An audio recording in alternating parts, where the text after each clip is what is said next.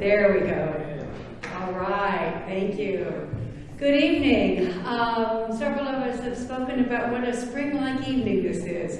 Yay, at long last.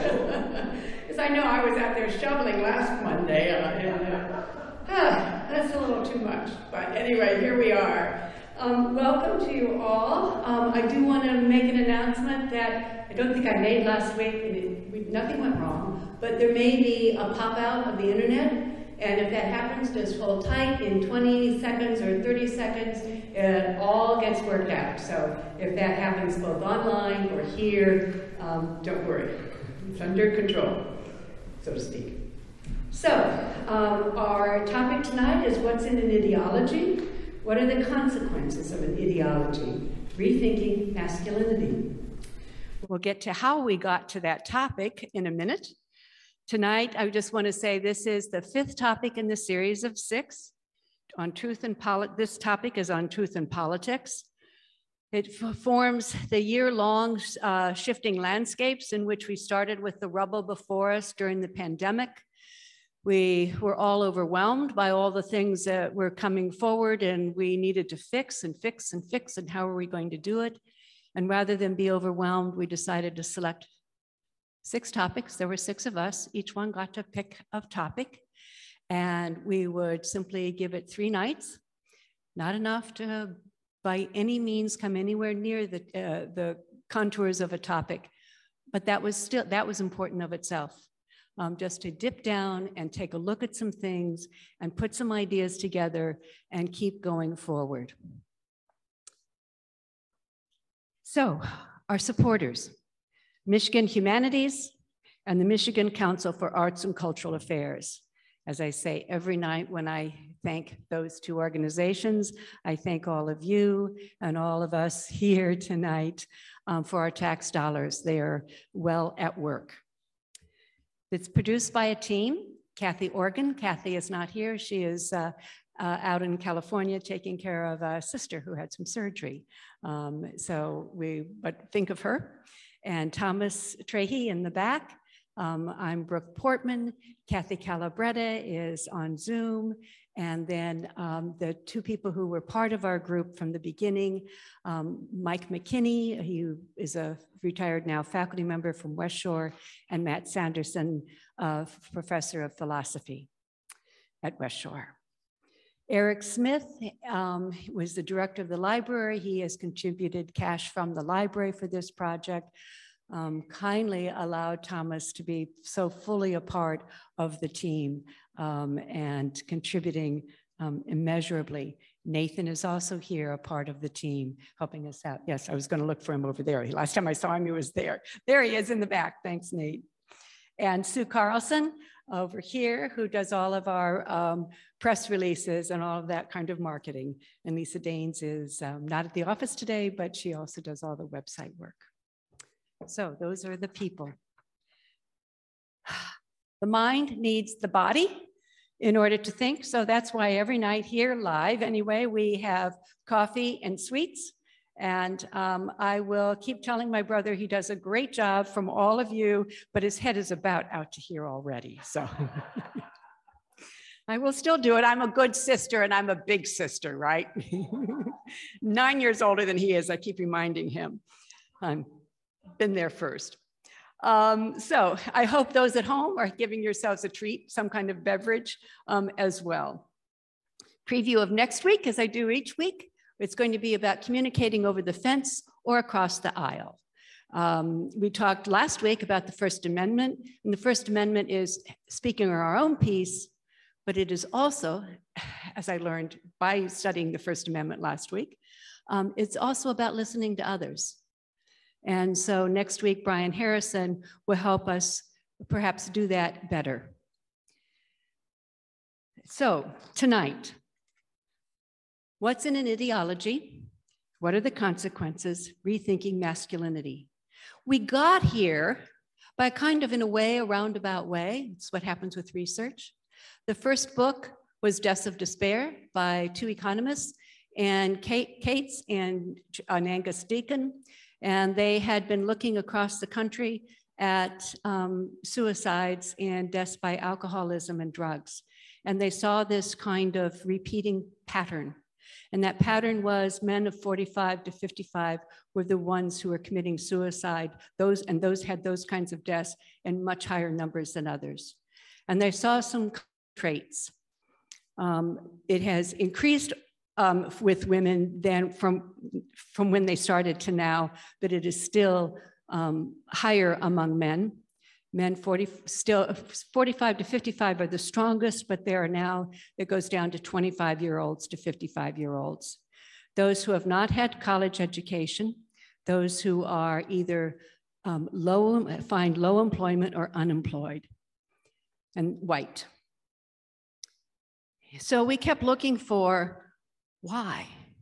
Now, the Case and Deaton are economists, and they have more of an economic focus, but it still didn't look at really, it was more systemic, what's happening in the culture. So they saw pharmaceuticals as having a strong responsibility in all of those deaths.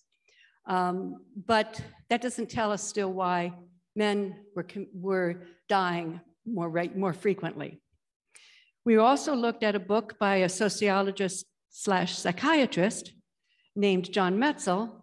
His book is called Dying of Whiteness. And he looked at, in the Midwest, the Cates and Deaton looked primarily in the Midwest too, although the United States was part of their turf. Metzel was very much the heartland of the Midwest. And he found that men there too, his problem was, why are these men unhappy? And why are they not voting in ways that would support who they are? And his kind of conclusion was more about the racism that they had experienced, or that they had, if you will, in their hearts. They were more white supremacists. And what was the reason for that? That was an underlying kind of question. Then a physician named David Ansel, who is a physician in Chicago, and went along the Ogden Avenue corridor, and where people were less wealthy, had no wealth, their health was in much poorer shape. And so what could be done about that? And it's also just tracked more men than women. Then we found a 10-page research paper from a research group, 4-person team in Scotland. And they looked at all of this material from the United States, and they found in Europe, it also appeared. More men were dying of these deaths of despair, which they also termed their deaths, than others. And it was the same kind of demographic group, just in Scotland. This group said some of the other usual things that people said to them to check out, migration, diet, those kinds of things, were not statistically sound. They didn't explain these deaths. And what they began to look at was what jobs were available. And the jobs that were available were primarily service jobs, service sector jobs, as they are here. 75 to 78% of the jobs in democratic countries are service jobs. And what the Scotland scientists concluded was, it's only one of multiple factors, but that these men excluded themselves and were excluded by the places, the service centers, the employers. They excluded men from those jobs. So the jobs that are most available right now have been in the late 20th and now early 21st century. Men don't apply for and won't usually be accepted if they do apply. So there's this whole cycle, and they said there's something about the definition of masculinity that isn't working. That's our lead in and how we got around. So it still won't explain completely Case and Deaton, nor will it explain Jonathan Metzel's work, nor will it explain David Ansel's work, but it is a component of what we think might be going on, and it's certainly worth looking at. And that's why we chose to look at it being masculinity, and how are men programmed, and how is our culture programmed to have men in a certain way and in ways that aren't helpful for them, aren't helping them be successful. So tonight we have Jessica Hauser, who will join me on stage in a minute. She is from Westshore. She is a psychologist at Westshore, and she teaches many levels of psychology. They include your abnormal psych, which of course every student loves, loves to diagnose their family, right? And their last partner or boyfriend or girlfriend or whomever. And probably that baby brother too, probably do that one. The social psychology, and she also teaches both educational and developmental psychology. I like to say I was on the hiring team who hired Jessica, one of several. I have sat in on multiple classes as dean out at Westshore, and I had to go to new faculty's classes for the first 3 years, both semesters. That was always a joy. And I was glad before I left as dean to be able to write a letter of strong recommendation that Jessica receive tenure as she did. The thing about Jessica is she's a very creative teacher, and she goes out of her way to help her students. She's one of the few ever there who have conducted live experiments with students. And part of that is because you have to do extra work. With live human subjects, you have to get cleared for it. You have to write up a proposal, always a proposal, and you have to clear it with faculty, and you have to get everybody's support. But she did that. She could have done just simply a lecture, but she wanted an experience that students would remember. And what the experiment was is if somebody falls in public, who helps, who walks away, who freezes? It's a very interesting experiment because the other dynamic that was in there was it was a faculty member who fell. And in fact, you saw him before. It was Mike Nagel who played the faculty member that fell. No help. So as you will see tonight, Jessica is thorough and clear. She's able to explore multiple facets, multiple points of view, to bring out both the positive points of view and those who are critiquing problems in the material put forward. She is generous and kind. She has a wonderfully wry sense of humor. She is calm and sure-footed. She's an open-hearted as a person and as a teacher. And like me, and like several in this room and online, I hope, she hails from Ohio. So, we love MSU and U of M. We live here, we love them, until they play Ohio State. And then it's go Bucks. Please help me welcome Jessica Hauser.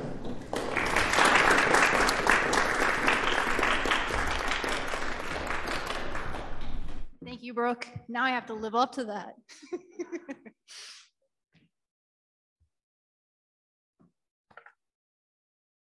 Give me 1 second here.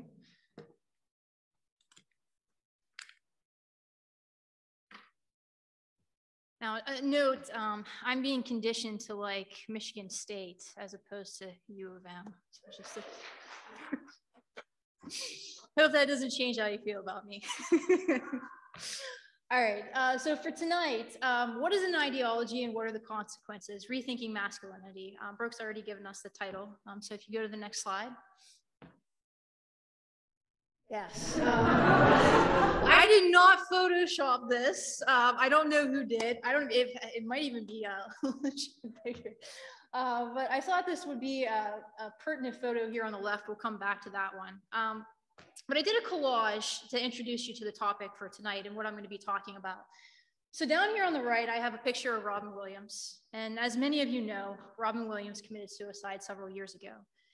And if you don't know, Robin Williams, he had a number of demons. He had a substance abuse issue with cocaine. He was an alcoholic, and he also suffered from depression. There towards the end, he was also recently diagnosed with dementia. And so there was discussion, if you look online, about that being a contributing factor to his suicide. Above that, a picture of Robin Williams, we have a graph. And what that graph is, if you look, the dates are really hard to see, but the last date on there is 2020, and then every year in front of that, so 2019, 2018. And what we're seeing is on that chart, an increase in liquor sales, particularly in the United States. And you can look this up and you find that during the first year of the pandemic, alcohol sales increased by 20%. And so we're seeing an increase in the amount of alcohol people are consuming. And then here on the left, we have Putin. Yes, this is one of the favorite images that I found of him. There's a number of other ones where he's shirtless. He likes to be shirtless for some reason, riding a horse, swimming with dolphins. And these pictures that we find of him online, they're often, very idolized kind of masculine pictures that we see here. And the reason I chose to portray him, one, I think it's apt just because of the climate that we have right now with regards to the war in Ukraine. But then the other reason is Putin is often idolized by some people as being this perfect figure of masculinity. But then at the same time, he's also reviled for the same exact reason. These things are interconnected. Robin Williams, the rise in alcohol use, and the way that we view masculinity. And we're going to be exploring some of those things because among certain populations of men in the US, we're seeing a rise in suicides and substance abuse related deaths. The American Psychological Association, which I'll be referring to as the APA for short, they have linked these issues, among others, to traditional masculinity. In other words, there's something about masculine ideology that may be psychologically healthy. It's a ballsy thing to say, that there's something with men that's leading to problems like suicide and substance abuse. Before we get into that, because we're going to look at both sides of this debate, because there is a debate about this, we're going to step back and we're going to look at some things like gender norms, gender socialization, and masculine ideologies so that we understand some terminology. Next slide. So first off, we're going to talk about the difference between sex and gender, and I'm sure many of you here know the difference, but I just want to clarify that. When we talk about sex, that refers to the biological status of being male or female. When we talk about gender, this is the psychological and sociocultural characteristics associated with being girl or boy, man or woman. And this is actually the American Psychological Association, APA's definition of gender. Next slide.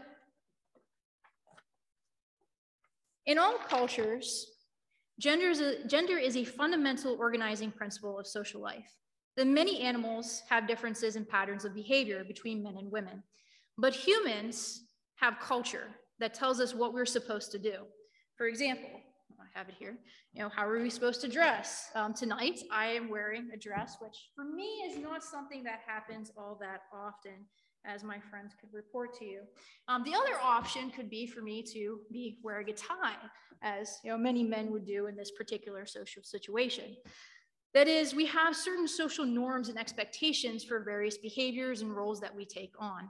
Next slide. Some of those social expectations fall underneath the category of gender roles. So in certain situations, or not in social situations, sorry. So for example, in the case of men, men might be identified as being a protector or the provider, whereas the woman, her role might be to raise the children and clean the house. Next slide. Then we have gender scripts. Most people recognize gender roles, but gender scripts might be a less recognized thing. This is what I started to say a moment ago. So gender scripts, these are expectations that we have about certain situations that can guide behavior. For example, I got into a debate with a friend of mine about who should pay on a first date, particularly if the date is between a man and a woman. And I made the argument that it's still a pretty common social norm for the man to pay for dinner on the first date. However, my friend disagreed with me and felt that it's more common now for both man or woman to pay on the first date. Next slide. So this is not official empirical research, mind you, okay? So, don't say like, well, she said, and this was research. No, I can't completely, but just for fun, I posted a Facebook, well, I made two Facebook posts. One was on my my personal profile. And then I went to a private group that was just completely women. In the group that was private with women, I asked this question: if a man asked you to pay for dinner on a first date, would you go on a date with him? He didn't forget his wallet, and he has a well-paying job. a number of women respond to this. I would say I got over 60 responses to this comment, and the majority of them were something along the lines that were right here on the right. Dude, no, no way. Without a good reason, heck no. Oh, hell no, right?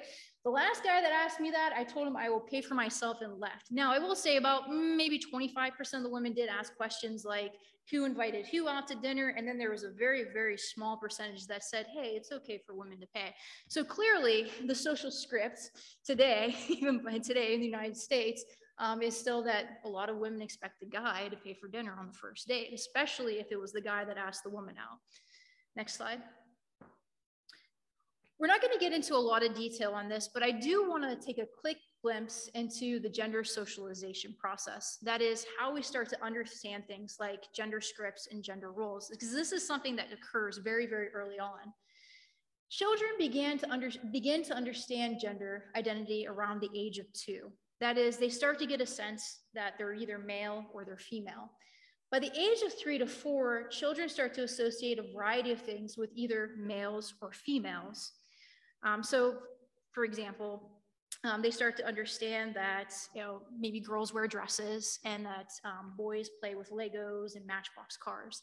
But children at the age of 3 to 4, they don't understand that there's a concept called gender constancy. That is, they don't understand that maleness and femaleness are biological and can't change. So in the example of my bears over here, we can very quickly identify which is the male bear and which is the female bear.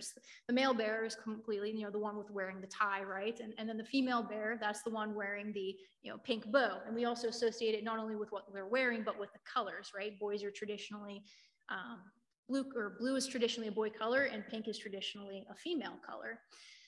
And we could take those off, and because I'm pretty sure by the way that I'm looking at it, there's no specific genitalia on those. So we could switch around, like which is the female bear and which one's the male bear. And that's kind of how the 3 to 4-year-olds think. So like if a boy were to put on a dress, then suddenly that boy might become a girl. And so they associate the types of behaviors and types of things that people do as men and women as characterizing what is considered to be a boy or a girl.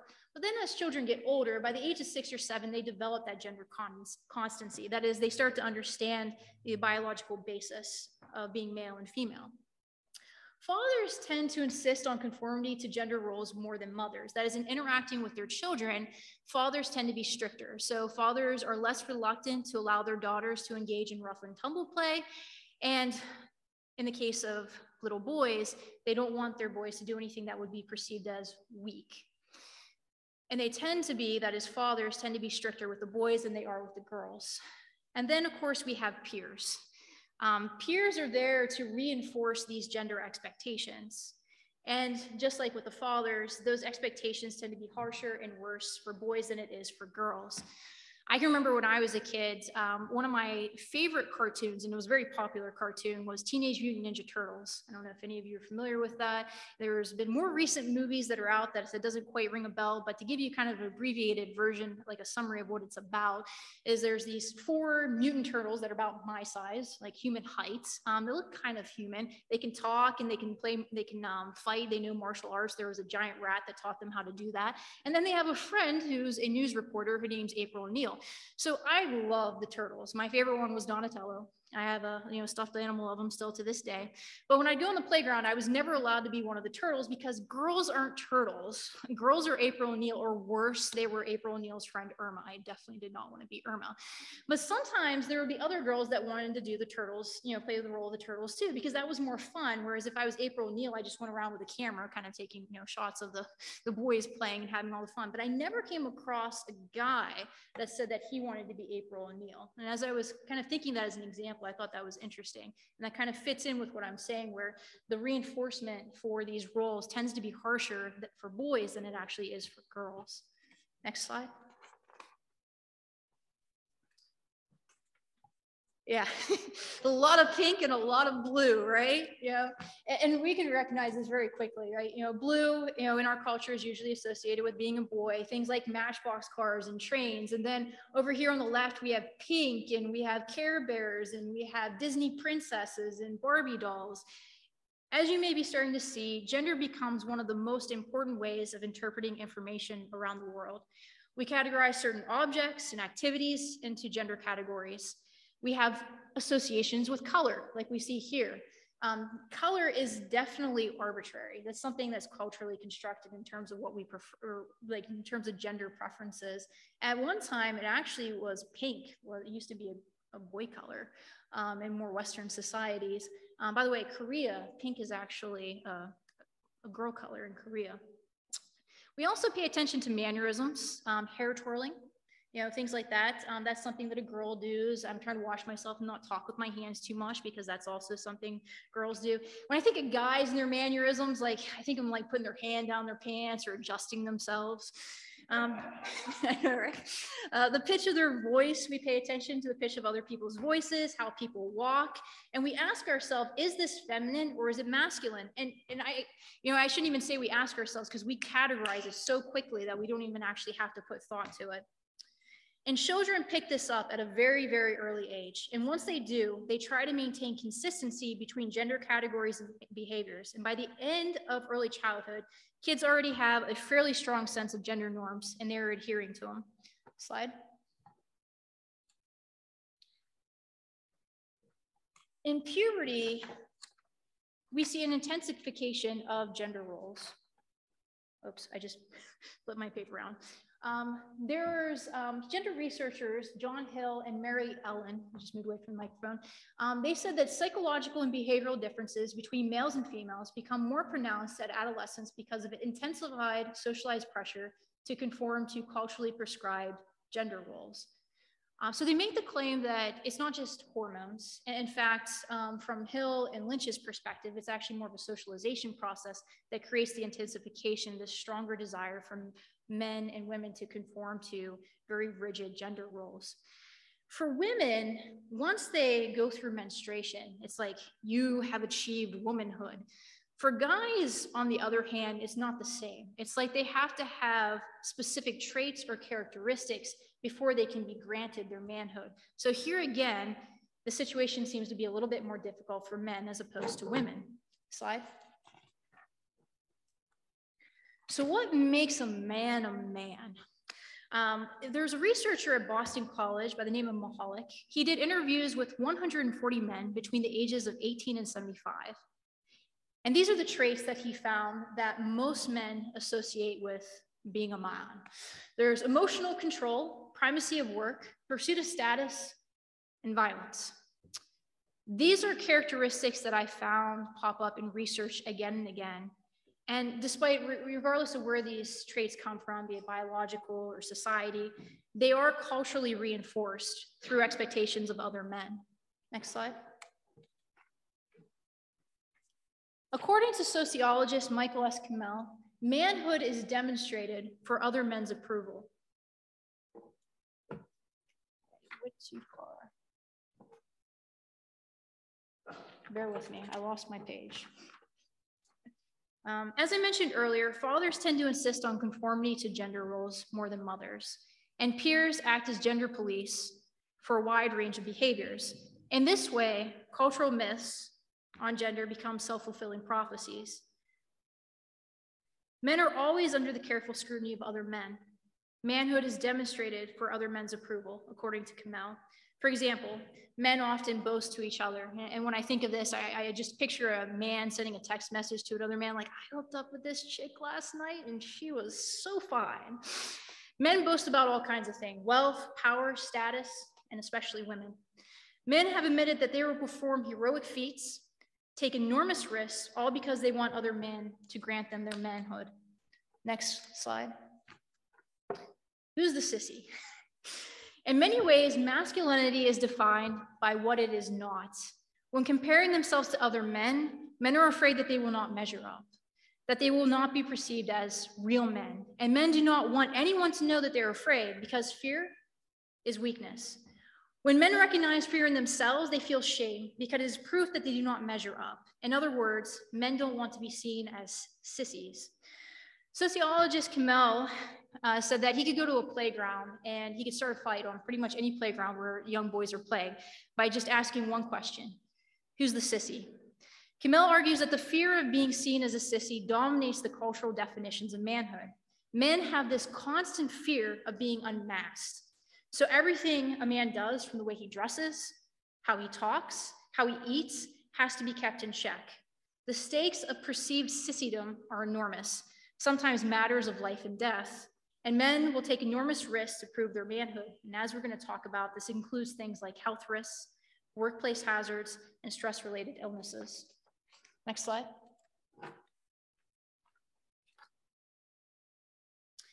So the first time, and I'm a psychologist, so the first time I ever read Sigmund Freud's theory of psychosexual development, I was like, wow, dude, wow.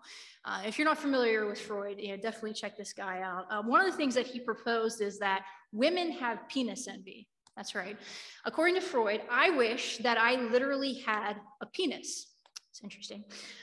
So some people took issue with this. One such person was a neo-Freudian psychoanalyst by the name of Karen Horney. She responded to this by saying, why on earth would I want a penis? It's the man that has to perform, the woman that just has to lay there. I don't want one of those things. She said, but what we do want, on the other hand, is what the penis represents. Men have all this power simply because they're men. Well, this idea that men have power and women don't, this is the basis of feminism and this drive for gender equality. And as a group, men do have a lot of power. Brooke introduced me. She told you I work at Westshore Community College, and I can tell you most of my colleagues are men. That's how it is in a lot of colleges and universities. Men still dominate that particular field that I'm in. So it does seem like men have a lot of power. If we look at this slide here, as of 2008, 95.2% of chief operating officers at Fortune 500 companies are men. The 115th Congress in 2017 was made up of 81% male. And then in 2020, women earned 30% less than men. From where I'm standing as a woman, it makes sense to me to accuse men of having all the power. Again, as a group, men do have a lot of power. But on a more individual level, some men report feeling powerless. There is a discrepancy between the social and psychological realities. Socially, as a group, men have more power than women. But psychologically, many men cannot meet their own gender expectations. By their own standards, they are never enough. The paradox is that men are taught that they have all this power, but they don't actually feel it themselves. Next slide. The rules of manhood are constructed in such a way that only the tiniest fraction of men meet the criteria for manhood. Historically, there have been groups of men who represented the sissies, the not real men. So in the early 19th century, Native American men were often compared to naive children. In the late 19th century, Irish and Italian male immigrants were too passionate and emotional to be considered real men. Jews were seen as too bookish. In the 19th century, African-American men, particularly slaves, were viewed as helpless and weak. In the 20th century, Asian men were seen as small, soft, and effeminate, hardly men at all. And then gay men were, and often still are, viewed as weak. These men are the other to which the real men compare themselves. The problem is that by the time we're done excluding everyone from manhood, there's hardly anyone left. And suddenly the majority of American men are not real men. And as I mentioned before, men will go to great lengths to prove that they're men. Men have a number of ways of proving they are not sissies, including emotional suppression, bullying other men, and violence. While there are some social benefits to being a man, there are also costs. Next slide. So in the introduction that Brooke gave you, she talked about deaths of despair. We're going to be talking about that, and this definitely falls underneath this category. In the US, men commit 90% of homicides. Men represent 77% of homicides victims in the US, and the death of despair part falls under this last statistic. Worldwide, men are 4 times more likely than women to die of suicide. These are not statistical anomalies. There are huge discrepancies between men and women. And the problem is not restricted to homicide and suicide, as we'll see. Next slide. Princeton economists Ann Case and Angus Deacon published in their findings on what they call death of despair. They looked at CDC mortality data and found a rise in deaths from suicide, alcohol liver disease, and overdoses of heroin and prescription opioids. They saw the highest increase for middle-aged white men, especially men with low levels of education. Men with less than high school education, or less, their death rates rose by 20%. For men with a college education, their death rates actually fell. Next slide. Middle-aged non-Hispanic whites without college education are also unhappier, reportedly, as you can see here on this chart. Whereas men with college degrees kind of plateaued a little bit, actually slightly decreased, or actually slightly increased. We're looking at the wrong direction. I'm not arguing that everyone needs a bachelor's degree. In the research by Case and Deaton, it looks more like something like an existential crisis that might be taking place. According to Deaton, meaning of life was once tied to employment. A miner or a factory worker identified themselves as such. I have a brother-in-law who works in a Pittsburgh steel mill, and he's proud to be a Pittsburgh steel mill worker. And in fact, a few years ago, he gave me some beer that actually had a label on it, where it was like for the Pittsburgh steel mill workers. And they take pride in these industries, which is, there was a time in our country where that was the case, but we're seeing a decline of this. It's not the same level of connection working in a warehouse like an Amazon warehouse.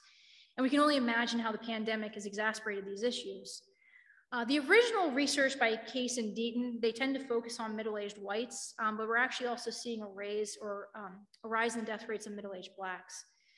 Deaton and Case, they were primarily looking at socioeconomic factors in the deaths of despair, and their research showed that the United States is an outlier when you compare the deaths of despair to wealthy European countries. That is, we're not seeing the same death rates in wealthy European countries, but there is an exception to this, and that is Scotland. Next slide. So Scotland has the highest rate of drug deaths in Europe. Deaths related to drugs, suicide, and alcohol are the three leading causes of what they call external deaths, and I'll explain that in a moment. And they'd also found a negative correlation between education, deaths, and despair. So just like with Deaton, they found that they're more likely to have deaths of despair with people with lower levels of education. So mortality related to internal causes versus external causes was one of the things that the researchers in Scotland looked at. Internal causes refers to things like cancer and cardiovascular disease.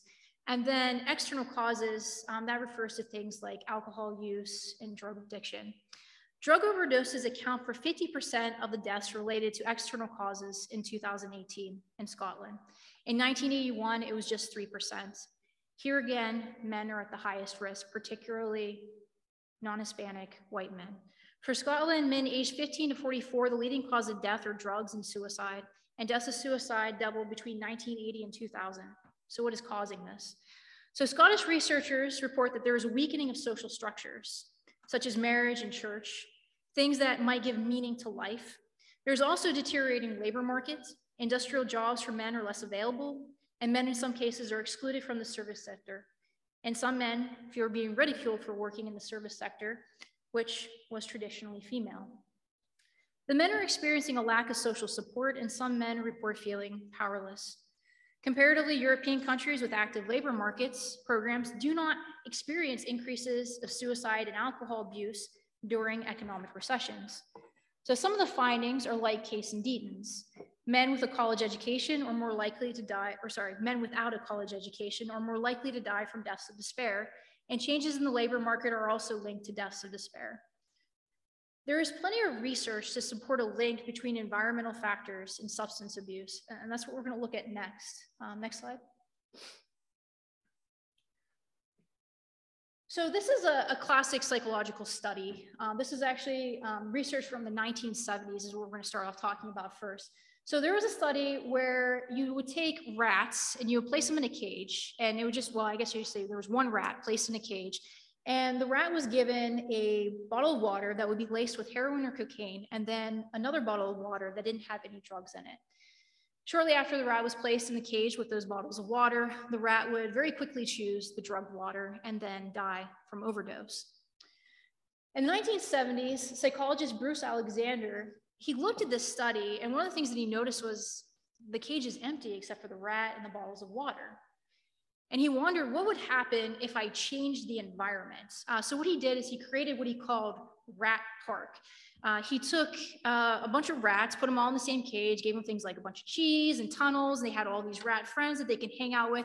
And again, he placed the two types of bottles of water, the plain water, and then the bottle that was filled with the drugs, heroin or cocaine. In Rat Park, the rats didn't really care for the drugged water. If they did use it, they never used it compulsorily, and they never died of overdose. In 2015, a researcher, Joey Hari, concluded that a lack of meaningful connections is strongly linked to drug use. People who have solid, meaningful bonds are less likely to suffer from substance use disorder. And where he got this conclusion was he started off with the research conducted in the 1970s and looking at Rat Park and looking at that idea that improving the environment was likely to improve the lives of the rats and make it less likely that they would actually engage in drug use. And then he looked at instances within human cultures where that had taken place. For example, one of the things that he cites is Portugal had decriminalized drug use and that they had actually created programs to support people. And as a result of that, people were less likely to use drugs. I mentioned this in relation to some of the things that we talked about, looking at the economy, the changes in our industry, the lack of support that we have for some people could certainly be contributing factors on why we're seeing rises in substance use. Next slide. The American Psychological Association, APA, has certainly noticed the problems going on with men, these rises in suicide rates, the increase in substance use. And over the past 13 years, they've worked to put together guidelines that would help practitioners, such as counselors, in their work with men. And just like I said before, the psychologists recognize that men tend to hold a place of privilege and power based on gender. However, they experience disproportionate rates of harsher punishment. They're more likely to be suspended or expelled from school. They have more academic challenges than women. They're more likely to drop out of school. Their mental health issues, as we cited, men have higher rates of suicide. They have physical problems more than women, like cardiovascular issues. There are also public health concerns, violence, substance abuse, increased incarceration, and then a variety of quality of life issues, such as relational problems. And the thing with men is, not that women never struggle with trying to get help, but compared to a man is far less likely to seek help when he needs it. And so that's another issue that the APA guidelines tries to address. Next slide. The APA guidelines for working with populations of boys and men, these are not the first guidelines. There are actually a number of guidelines that the APA has put out to work with specific populations. Girls and women were actually the first guidelines developed. And then gay, lesbian, bisexual populations in 2012, older adults in 2014, transgender and gender nonconforming persons in 2015, and then racial and ethnic minorities in 2017. So the APA guidelines, and I have that flipped around, it should actually be boys and men. For boys and men was recently in 2018. So that's the most recent of the guidelines that were put out. All of these guidelines serve to improve service delivery among populations, stimulate public policy initiatives, and provide professional guidance based upon advances in the field. Next slide. So this is 5 of the 10 guidelines. So if you can look at it, there's a PDF of the guidelines, and these guidelines are 10 altogether. And most of these are pretty self-explanatory, but I'll describe a few of them. So psychologists strive to recognize masculinities are constructed based upon social, cultural, and contextual norms. That one's a hot topic, and we're to come back to that one later on. Psychologists strive to recognize that boys and men integrate multiple aspects to their social identity across the lifespan. That is, men just as women, they change how they view themselves in the particular roles that they take on throughout the lifespan. Psychologists understand the impact of power, privilege, and sexism on the development of boys and men and on their relationship with others. Psychologists strive to develop a comprehensive understanding of the factors that influence interpersonal relationships of boys and men. Psychologists strive to encourage positive father involvement and healthy family relationships. Next slide. Psychologists strive to support educational efforts that are responsive to the needs of boys and men. Psychologists strive to reduce the high rates of problems boys and men face and act out in their lives, such as aggression, violence, substance abuse, and suicide. So one of the main topics that we've been talking about today. Psychologists strive to help boys and men engage in healthy related behaviors. Psychologists strive to build and promote gender-sensitive psychological services. And then finally, psychologists understand and strive to change institutional, cultural, and systematic problems that affect boys and men through advocacy, prevention, and education. Next slide. So this seems pretty straightforward, right? No problem. I know. When these guidelines were published in 2018, it actually wasn't the guidelines themselves that created the controversy. We're going to see that in a second. But shortly after these guidelines were published, there was a lot of controversy that was associated with that. And that's going to be the focus of the rest of our talk. We're going to look at two areas of controversy with the guidelines. One is going to have to do with the way that the APA defined traditional masculinity. And then the other is going to have to do with the origins of gender itself. I'm going to take off my tie now. Next slide. Okay, so if you were to look at the APA guidelines, the APA gives a definition of what it calls traditional masculinity. And these are the characteristics associated with traditional masculinity. It's anti-femininity, achievement, avoiding the appearance of weakness. Remember, who's the sissy? Adventure, risk, and violence. Remember this. This is what the APA guidelines say. Next slide.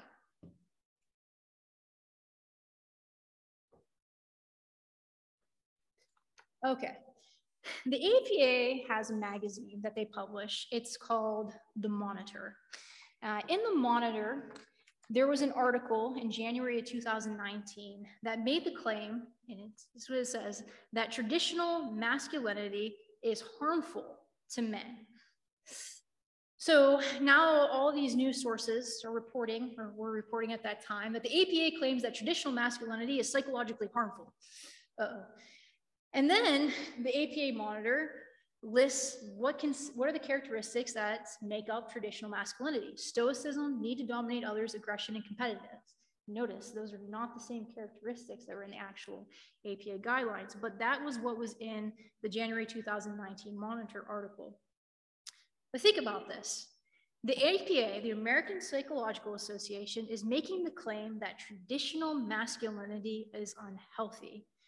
Think of the implications for that if you would read a headline like that. I mean, that's going to ruffle some feathers. You know, whenever that was published, like all hell broke loose. And you can look back in January 2019, you can see there are a number of publications and magazines and newspaper articles that were about the publication of the APA guidelines, particularly this Monitor article. Next slide. So one of the magazines articles, or I should say newspaper articles that I saw, it came from the National Review. But the author of the article was David French. The title of it was "With Young Men in Crisis, the American Psychological Association Wrongly Declares War on Traditional Masculinity." The author, David French, writes that young boys desire to become grown men, a person who is physically and mentally tough.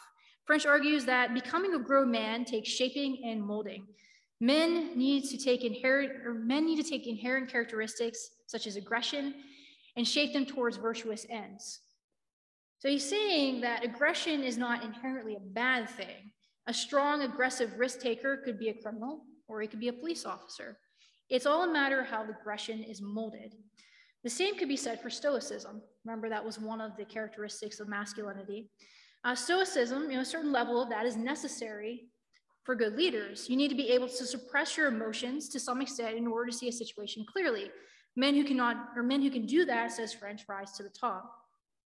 French recognizes that certain populations of men are suffering and that the APA rightly seeks to overcome challenges men face, but the APA diagnosed the wrong cause. Traditional masculinity is not to blame. Next slide. I did a little research, and I looked at a 2019 study published in the Journal of Masculinities in Men. And the research found that college men who adhere to the masculine norms of success and winning experience better overall well-being. College men who adhere to the masculine norm of power experience a decline in overall well-being. And then masculine norms such as violence, self-reliance, heterosexual presentation, that means concern about being perceived as straight, do not have statistically significant associations with well-being. So a number of the characteristics that are associated with traditional masculinity are not associated with well-being. Now, I will tell you there's some limitations to the study. First of all, it was only conducted with college men, and so it's not exactly a large population. But the research does negate the sweeping claim that traditional masculine norms are unhealthy. Next slide. Any of you guys seen Mean Girls? I love that movie, right? The thing that I always remember of that movie is like the math scene towards the end. The limit does not exist. If you don't get that, I'm so sorry. All right, but anyway, so I mean, Mean Girls was a movie about mean girls. A colleague of mine recently went to see the Broadway play. I heard it was quite good. Haven't seen that one yet. The reason I'm talking about this is because in addition to men taking issue with this definition of traditional masculinity put out by the APA, there are actually also women who took issue with the definition of traditional masculinity. A psychology researcher, Dr. Pamela Perinsky, she noted that the Broadway musical Mean Girls is about teenage women whose social success is achieved at the pain and cost of others. She points out that striving to be successful, no matter who is harmed, is by the APA's definition, traditional masculinity. So should we label women and like Mean Girls as traditionally masculine, or should we just say that they're tough bosses? Her point is that it's not just men who are aggressive. So as you can see, some of the controversy with when the guidelines were put out, particularly that Monitor article, had to do with some of the wording that was selected by the APA. So there's a lot of controversy over the language. Conservative news sources, for the most part, they tend to view the phrasing traditional masculinity as attack on manhood itself. There were APA committee members who warned, or I should explicitly say APA committee members like of the APA guidelines, so people actually served on the committee that put together these guidelines. Some of them warned the APA that using a phrase like traditional masculinity might be problematic, but those warnings were ignored. I admit, if I, as a woman, read a headline that femininity is unhealthy, particularly traditional femininity, that might get me a little angry. I can actually remember a conversation that I had with one of my male psychology professors. We were talking about depression, and he said, you know why women are depressed all the time? It's because they always stir the pot. And I'm thinking, you son of a, I was like, that's sexist, when we women stir the pot. Well, actually, there is cognitive research to back that claim. Women do tend to ruminate more than men, I'm sorry to admit. So the guy actually wasn't being sexist. But nonetheless, I can feel, how hot I got just by that accusation. So I can kind of like get the sense of like what men felt when they actually had their masculine ideologies being stepped on. Next slide. The APA, after reading all this criticism, they issued an official statement that was placed on their on the APA's website. This has since actually been taken down. It says, it is the extreme stereotypical behaviors, not simply being male or traditional male, that may result in negative outcomes. For example, people believe that to be a real man is to get needs met through violence, dominance over others, or extreme restriction of emotions, are at risk for poor physical, psychological, and social outcomes, e.g. increased risk for cardiovascular disease, social isolation, depression, relationship distress, etc. When a man believes that he must be successful no matter who is harmed, or his masculinity is expressed by being sexually abusive, disrespectful, and harmful to others, that man is conforming to the negative aspects associated with traditional masculinity. So this clarifies things a little bit. So what the APA means is these more extreme forms of stoicism and violence, well, violence in general, but more extreme forms of things like stoicism is what the APA was referring to. Next slide. Deaths of despair again.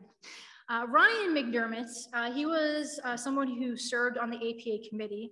He was interviewed in the Atlantic, and he said that we're not saying, the APA, we're not saying that aggression is not okay. Sometimes aggression is okay.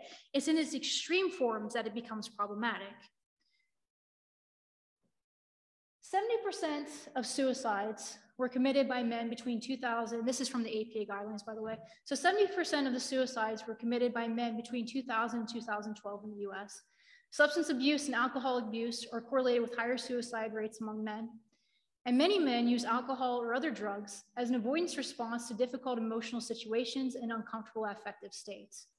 Researchers believe that many men express depression covertly, manifesting as irritability, interpersonal distancing, sensitivity to threats to self-esteem, somatic complaints, and difficulty with motivation and concentration. As David French pointed out, a certain level of stoicism is a good thing. It helps men to see situations clearly, and I don't think he's wrong. But when I've read his comments, the first thing that I want to ask myself is when men are pushing aside their emotions, are they doing this in a way that they're healthy, like regulating their emotions in a healthy way? Or are they doing something that's not so healthy? And there's a huge difference between the two. And that difference could result in some of the things that we see here. Some of the things that we see here is the direct result of unhealthy emotional regulation. So for example, venting aggressive impulses, despite pop cultural beliefs, does not decrease aggressive drives. In other words, if you punch a pillow or verbally assault someone, that actually does not decrease aggression. Venting actually increases feelings of anger and hostility. So punching the pillow may feel good, but you're not going to feel less angry. It actually increases the anger. On the other end of this, if you suppress your emotions, deny them, drink them away, well, that type of emotional regulation is correlated with increased risks of mental health issues like depression and anxiety, substance abuse disorders, and relationship problems. The message, boys don't cry, is not psychologically healthy. That extreme type of stoicism is what the APA finds unhealthy. They're not saying that you can't be a tough guy, but you don't always have to be a tough guy. Vulnerability is not weakness. If you can acknowledge that you have certain feelings and then cope with them constructively, you have a much lower risk of developing mental health issues. And I'll add that's much easier said than done. Next slide. I hope you guys all know who Mr. Fred Rogers is. If you haven't seen the movie A Beautiful Day in the Neighborhood, I highly recommend it. Rogers once said off camera, confronting our feelings and giving them appropriate expression always takes strength, not weakness. It takes strength to acknowledge our anger, and sometimes more strength yet to curb the aggressive urges anger may bring and channel them into nonviolent outlets.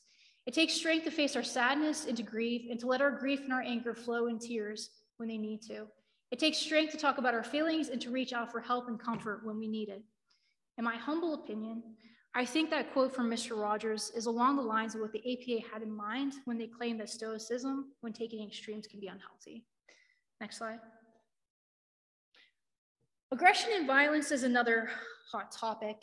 The majority of men are actually not violent.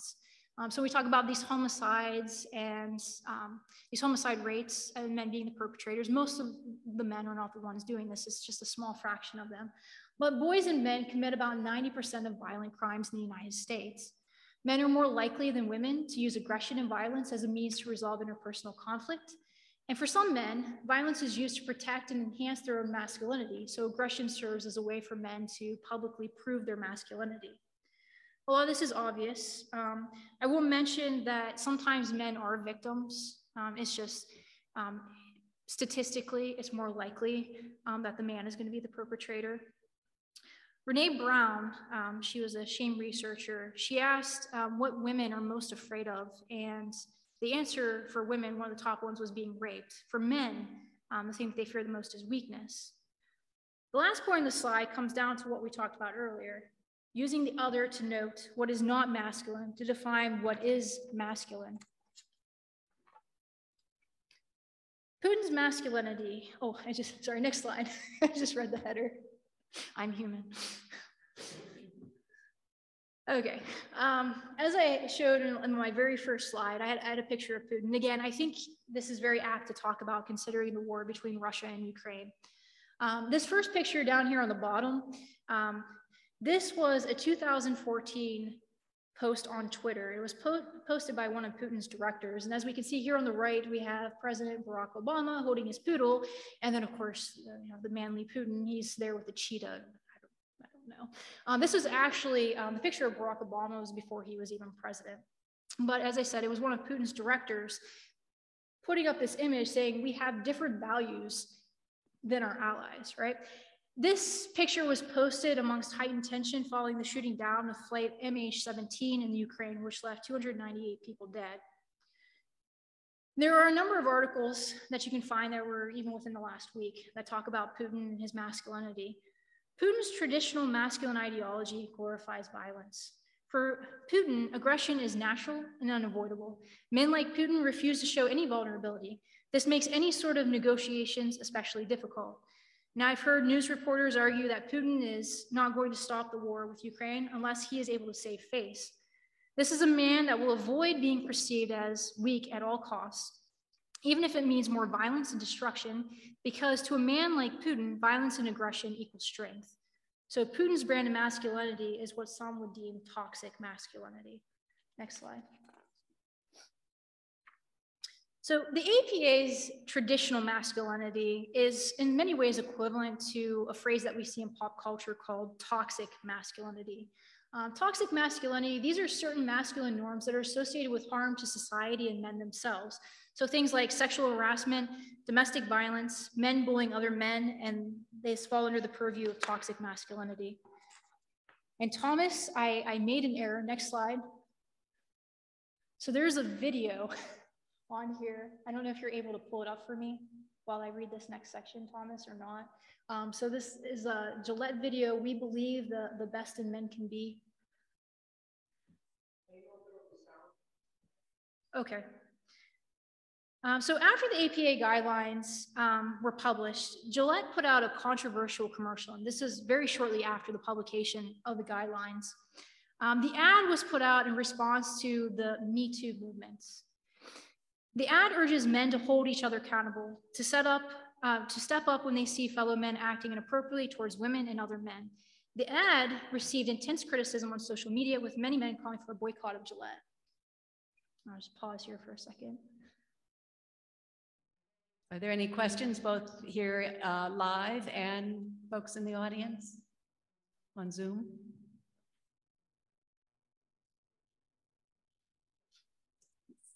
Yes, sir. There. We're going to get a mic to you. Just a sec. Nathan, great. In the Eaton and Case studies, you focused in on 45 to 54. Would the same kinds of trends have extended on either side of that particular age group? Yeah, so we do see, especially with the Scotland study too, we do see lower age groups and demographics, but that was one of the main age groups that Deaton and Case focused in on. Thank you. Yep. Nathan, there's another one here, and then one back here, but right here. Sir, you could put, wait a minute, no, you, please. Oh, you need the mic just because people can't hear you online. Thanks.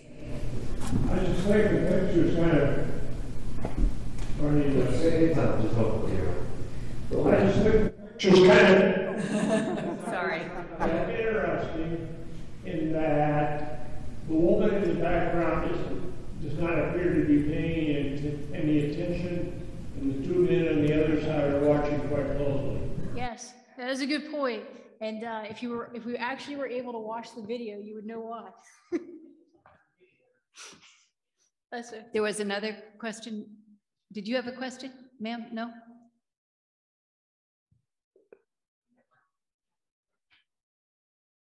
It may be just slightly off point, but I was wondering why, when you punch into a pillow, does that, did you say increase violence or not relieve aggression? Right. So if you wanted the biological reason for it, whenever we feel anger, it initiates our fight or flight response. Probably familiar with that. So like whenever you feel anxious, you feel like your heart rate go up, your breathing go up, and anger can also initiate that fight or flight response.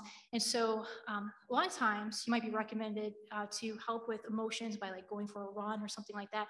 But in the case of anger, it actually doesn't help that. What it does is it just kind of keeps the fight or flight response kind of in check, and it keeps the aggressive urges going as opposed to suppressing it. Whereas if you were to relax, it would counteract that response. Yes, that is the correct video. Okay, we'll go on to the video now, and we'll come back to questions in a little bit.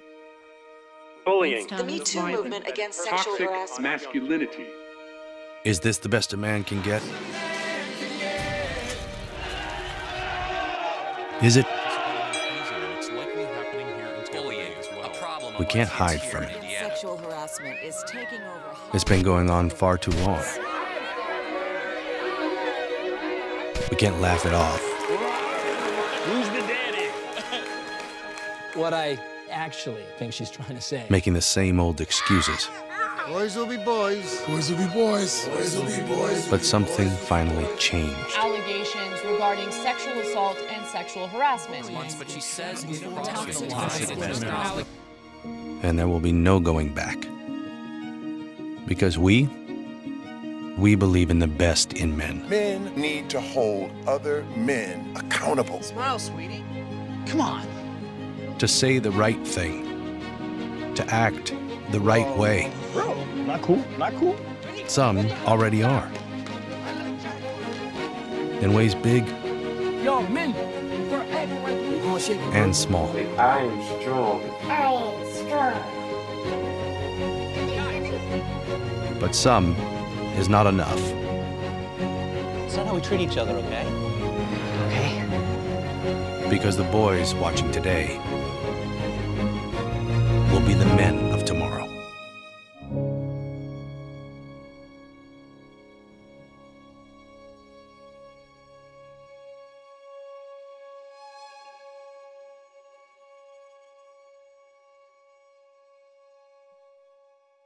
You guys should watch it with the sound. If you, as I said, it was a very controversial ad whenever it was put out, and then there were some men who chose to boycott Gillette as a result of that video. But the main message, and why we see this picture here, why, to answer your question, sir, why the woman was there. First, I mean, the scene was real quick, but then the other reason is because the emphasis in this video was that it's the responsibility of men to keep other men in check. So that's, I think, if I had to interpret that, that would be my guess. Next slide, and thank you, Thomas. I know you guys are familiar with Wade Davis. He's a former NFL player. He now speaks to men about gender inequality and masculinity at companies like Google, Netflix, and the NFL, and said that men need to confront other men about issues like sexism and bullying. He says, just like with Gillette, it's the work of other men to talk to other men. During his TEDx conference, the former NFL football player began his talk by telling a story about a game he and his friends played as children. The game was Smear the Queer. He didn't know what the queer was, but he knew that he didn't want to be one. He learned that being tough earns you social capital, but being weak or queer is suicidal. So throughout his life, Wade Davis adhered to the rigid rules of masculinity while hiding the fact that he was gay. But after a while, he got tired of wearing a mask. He wanted the freedom to be himself, so he came out as gay, let go of traditional masculine ideals, and developed his own definition of masculinity. One of the things that the APA guidelines for boys and men addresses is the emotional turmoil that men experience by trying to live up to cultural masculinities. As we talked about earlier, men will go to great lengths to prove that they are real men. And while most men wrestle with these issues, the problem is especially pronounced for homosexuals, bisexuals, non-binary, and transgender populations. We talked earlier about the educational gap and what it means for men's happiness. If trends continue, for every 2 women who complete college, 1 man will complete college. As a group, men are lagging behind women in educational attainment. There is one exception. Gay men are actually outperforming other men. 52% of gay men aged 25 or older hold a bachelor's degree. And for comparison, 36% of adults 25 or older have a bachelor's degree. Gay men also outperform their straight male peers in high school. Why this is, one explanation is the best little boy in the world hypothesis. That is, young, closeted men direct attention from their sexuality by investing in the recognized markers of success: good grades, athletic achievement, and elites, employment, and so on. Next slide. Now, you may think that this phrase toxic masculinity came from the feminist movement. It actually didn't. It came from the mythopoetic men's movement. This was actually a reaction to second wave feminism. The movement believed that men's aggressive impulses, the toxic impulses, come from a society which tries to feminize men. And men would go on wilderness retreats and play in drum circles to get in touch with their deep masculinity to rid themselves of their toxic masculinity. Today, conservative discourse on toxic masculinity views as an attack on manhood. And for progressive masculinity, toxic masculinity, or for progressives, I should say, masculinity is viewed as something that needs to be detoxified. as a way to create gender equality. Next slide. So I mentioned before that there are two issues that we saw in terms of controversy with the APA guidelines. One of them had to do with the phrase traditional masculinity, and then the other one has to do with biology.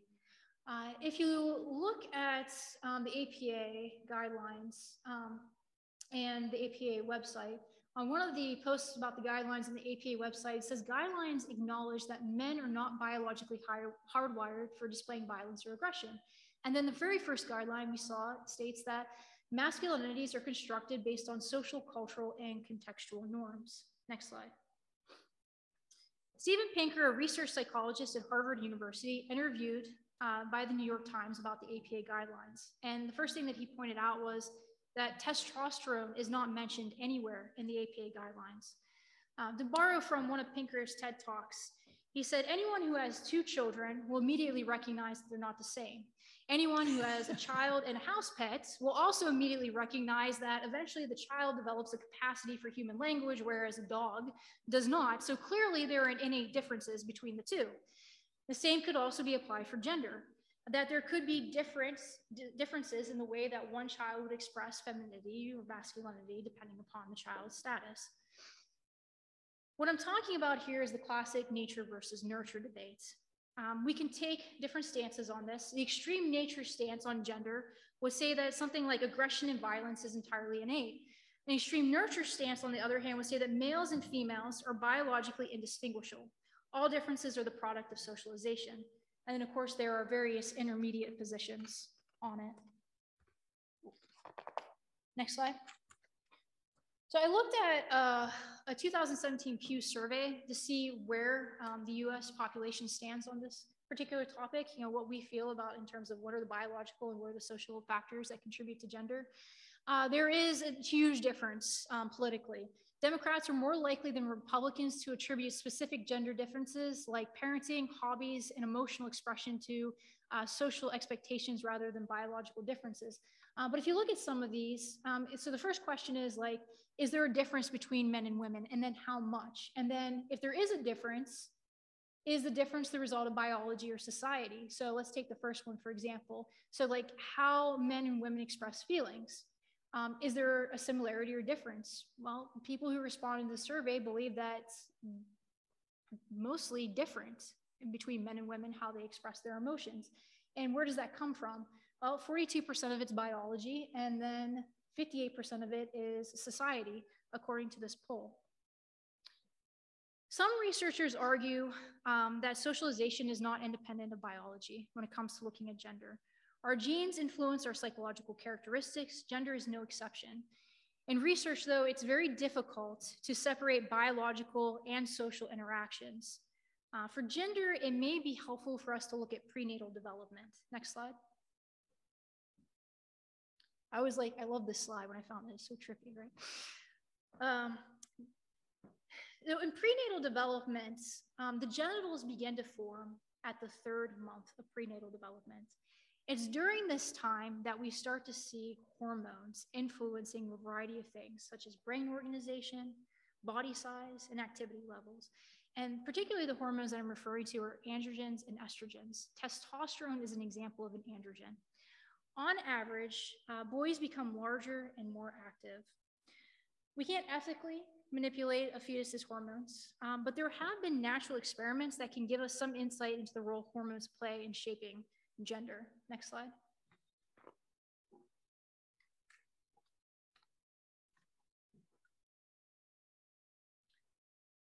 One of the things that we're going to, one thing that we're going to look at is classical congenital adrenal hyperplasia, abbreviated CCAH.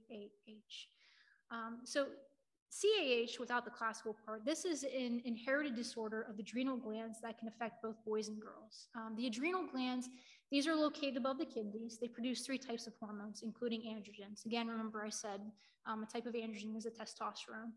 Classical CAH is the least common and is the most severe. In girls born with CCAH, they are genetically female, that is their chromosomes are XX, but they're exposed to excess androgens during prenatal development.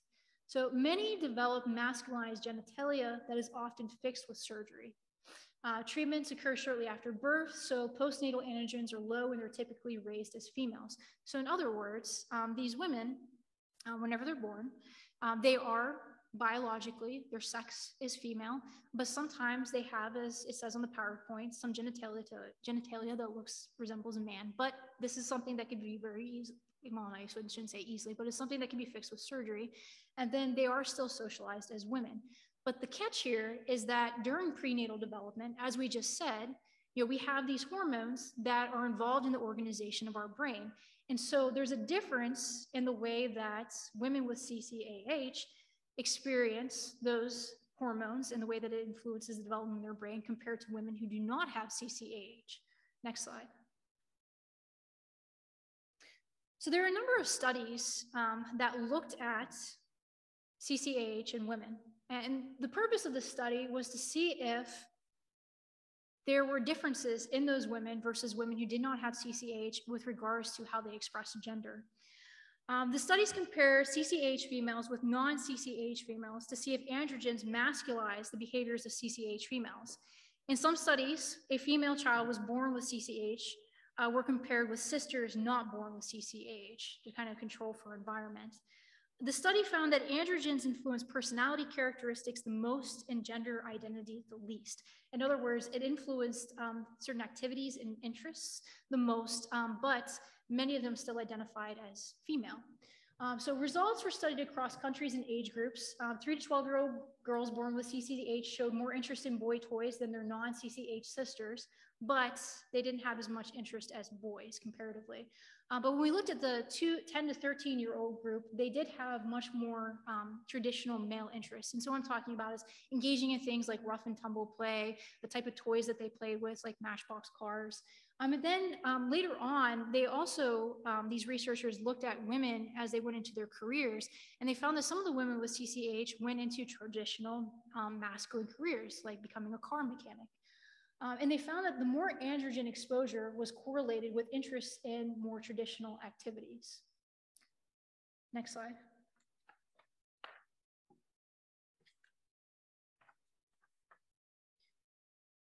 So with regards to biology, again, this is just, it's one meta-analysis study looking at the contributions. And as I said before, it's very difficult to tease out biology and sociocultural factors. But the question for me is, why would anyone overlook biology and gender studies, which it commonly is? As Dr. Steven Pinker, the man I referenced before, is the Harvard psychologist, he said that and he proclaims himself to be a feminist. If we overlook biology, we can use social engineering to shape humanity. On the other hand, if we have biological instincts, we might be condemned to certain things like prejudice, selfishness, and violence. But we don't need to be afraid of that if that would happen to be the case. If science shows that we do have instincts, for example, if men are inherently more aggressive, that does not mean that we have to accept the violence and aggression as inevitable. Motives do not equal behaviors. We can override certain impulses like selfishness. A friend of mine once put it to me this way: everyone gets hungry, but we all have table manners. Yeah. In response to the accusation that the APA overlooked biology, particularly testosterone, one psychologist, Ryan McKelly, who contributed to the research for the APA guidelines for boys and men, reported in the New York Times that the guidelines do not reject biological determinants. Instead, it was just beyond the scope of those particular guidelines. However, the APA did claim that gender is socially constructed, and they did say that there is no biological basis for violence and aggression. But when it comes to problems men face, they did include biology. So I actually pulled this quote directly from the APA guidelines. This is on page 3. It says, in summary, contemporary studies indicate that the physical and mental health concerns of boys and men are associated with complex and diverse economic, biological, developmental, psychological, and sociocultural factors. And so all the things that we've been talking about tonight, the research for Case and Deaton, the research done by the researchers in Scotland, what we're seeing is, it's not just one factor. We're not just saying it's just traditional masculinity that's causing this, but it's certainly one of the contributing factors from the APA's perspective. The 2018 guidelines, they were published in 2018 for boys and men. For the guidelines have a shelf life of 8 to 10 years. For me, it will be interesting to see what changes, especially in light of some of the controversy surrounding the current guidelines. Next slide. So where do we go from here? I compiled a list of recommendations based upon the APA guidelines for boys and men. So notice your own stereotypes about masculinity and pay attention to how these stereotypes influence your behavior. Do you feel limited by those stereotypes? If you identify as a man, maybe you want to redefine what being a man means to you. Recognize that the roles of men and how they perceive themselves in those roles change throughout the lifespan. A lot of fathers can probably attest to how having a child has changed their lives. Many men take fewer risks after the birth of their first child. Among things to keep in mind is that given that so many men are career-driven, retirement can be a very difficult life transition. Hold other men accountable. That was the message of the Gillette ad. And the APA guidelines ask men to recognize that the role they play in perpetuating certain cultural norms. Calling men out on things like sexism and bullying can go a long way to alleviating problems in our society. And then finally, vulnerability is not weakness. One of the main goals of the APA guidelines for boys and men is to find ways to help men. So whether you're a man or a woman, seek help when you need it. And the next 3 slides are my references.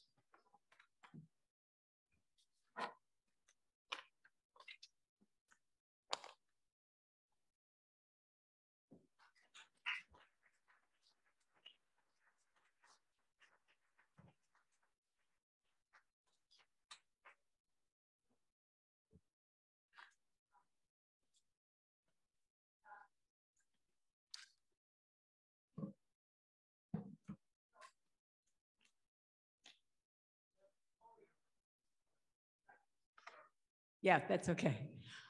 Just because online can't hear me if I'm not mic'd, and that's why everybody needs to be mic'd in this room.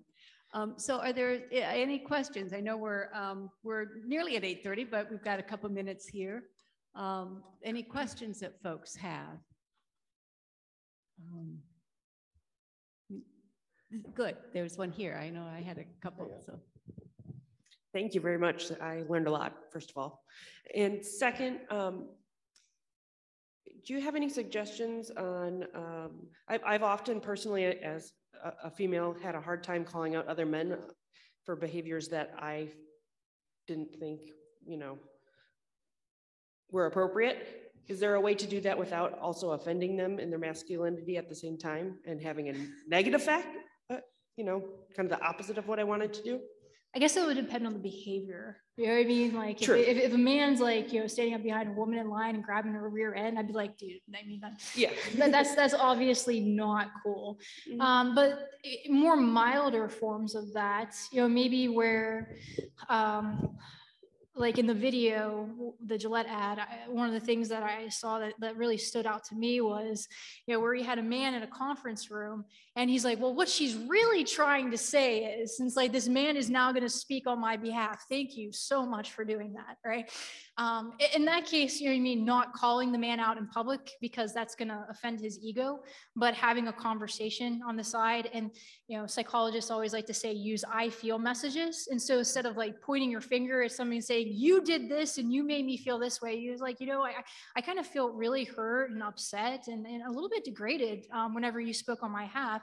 In the future, would you allow me to speak for myself? I'd really appreciate that. Does that help? Okay. I thought myself with that ad, it made me call to mind that I have seen men in my life get very, very angry if another man violates a woman. But I don't remember ever seeing a father intervene with 2 fighting boys. That's sort of the way that it was portrayed in the scene. Somebody said something. Yes, Nathan, if you go over there. Oh, I have a couple. In response, the last speaker probably has never worked in an elementary school. Aha, that's true. I have not worked in an elementary school. I'd just like to observe on, you know, as having gone through quite a few decades of life, that this issue is so different than what I experienced growing up in the 50s. I mean, there was never anything open to discussion on such topics in the 50s. In my elementary school, when the boys would go out and slide down the hill in the wintertime at recess and get all wet, our principal made them go back to class wearing girls' clothes. Oh, wow.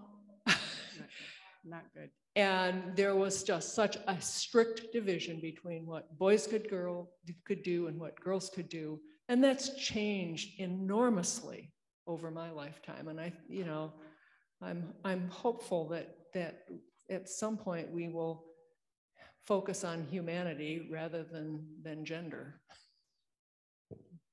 Thank you. I have a couple notes from the chat. One says, great job. Another one said, just a comment, I really appreciate the fact this presentation was consistently based in sound research. Thank you so much. Thank you. One other question I have, if there's a hand up right at the moment, was, and for those who perhaps were in poetry writing and all of that, especially when Robert Bly was active, he's an American poet, and he did a lot of the drumming sessions with men in the wilderness.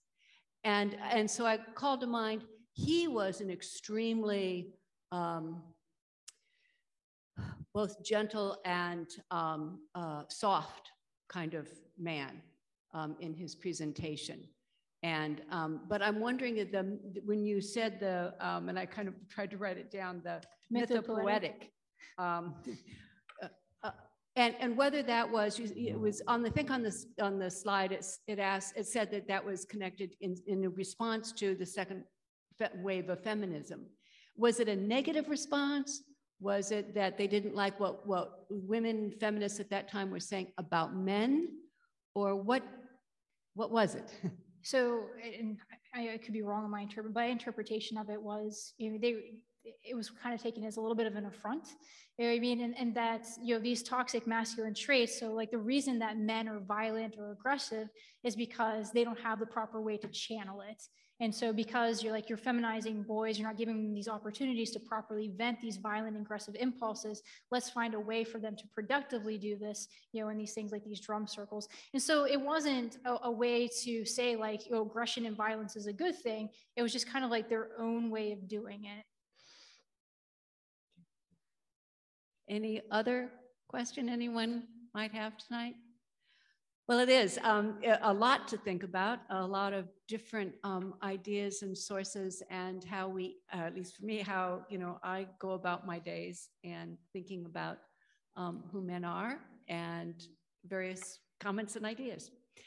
So thank you very much, Jessica, for bringing us the APA guidelines and response to them. I do have a question from Thomas. I do. There is a question in the chat, but I think it came directly to me, so I will read that. Oh, okay. Please fill out the surveys, and thank you very much. We will see you next week, same time, same place. Okay. Good night. So, the question is, what influence does the availability to socialized medicine in Europe, with the exception of Scotland, have on the increased incidence of the issues in North America? You have to repeat that to me. Okay, yeah, I'm sorry. Does socialized medicine, so Scotland doesn't have socialized medicine. Apparently, does that have an effect on the suicide rate and the increase in deaths of despair? Yeah, that was actually something that was mentioned in the article with regards to their lack of access. And actually, I'm trying to remember now, Deaton and Case mentioned the same exact thing, that there's issues with lack of resources in terms of healthcare within our country that also may lead to instances of, not just even with the instances of increased suicide rates and alcohol use, but also other health-related problems, things that Scotland would have classified as being internal issues, things like increased cardiovascular disease, cancer, etc. There is some correlation. What? There is some correlation. There is a correlation. Yes. Yeah. Yes. Sorry to answer that. So that long, the answer is yes. All right. Thank you very much.